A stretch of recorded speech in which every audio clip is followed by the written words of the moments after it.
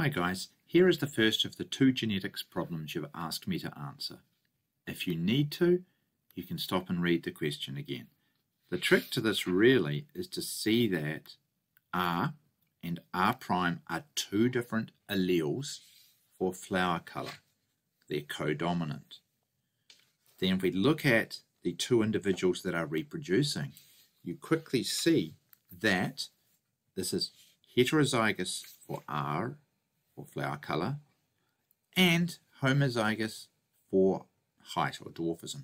Therefore, this produces two alleles, which can be shown like this. And if we look at the second individual, it's homozygous for flower colour and heterozygous for height, meaning this two can produce two alleles which look like this. So if we put all of this together, we quickly see we have four different possible outcomes of offspring, which we can fill in. Looking at this, we quickly see that 50% of our outcome are tall, they have a large D. So yes, we have this. 50% are dwarf, they have two recessive small d genes. 50% are pink. Now because R is codominant, R' is pink flowers. So we have pink flowers here and here. So we've got 50% pink.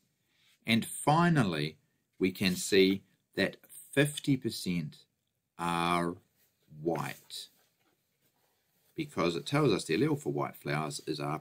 These two are white.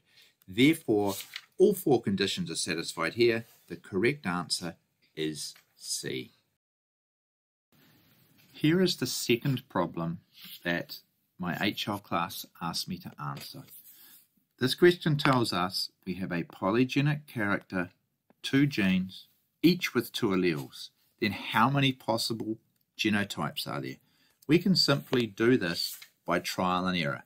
Let's invent a gene with large A or small a, and let's invent a gene large B or small b. We've got two genes, each with two alleles. If we look at our A's, we could possibly have, because the question asks about genotypes, big A, big A, big A, small a, or small a, small a. So we have three combinations of A's. Now, we can put these three combinations with large B. So there's our first three genotypes. So we've got three. We could then put these three A combinations with large B, small b, giving us 4, 5, and 6 genotypes. And finally, we could put these three A with two small b's, giving us 7, 8, 9. Meaning, overall, we have 9 genotypes. With these 9 genotypes now shown here, this suggests our correct answer has to be C.